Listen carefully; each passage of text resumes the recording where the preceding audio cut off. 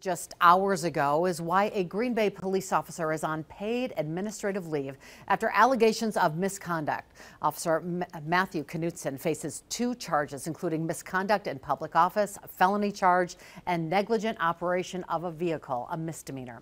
Emily Byer was at that press conference today and shares the reasons behind those charges. Emily.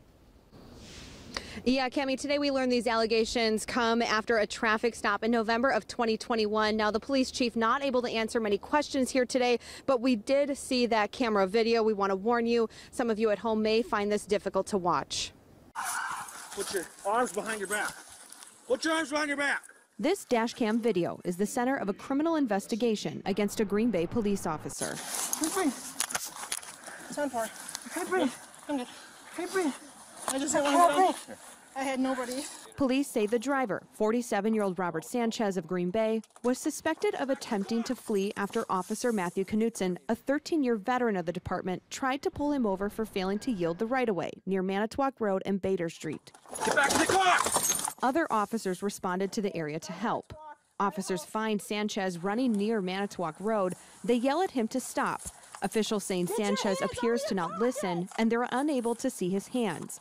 They run after him, using a taser on him as he enters the roadway on Imperial Lane. Taser, taser, taser! Oh! In the next moments, the video shows Robert Sanchez walking off the roadway into the grass. We then see Officer Knutson in his squad car drive off the road and hit Sanchez from behind. Get on the ground!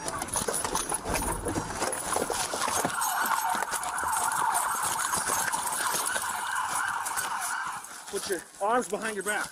Robert Sanchez was then taken into custody, but according to court records, the charges were dropped. But Knutson is facing 2 criminal charges, including a felony. Now, these charges are new, but Officer Knutson has been suspended before.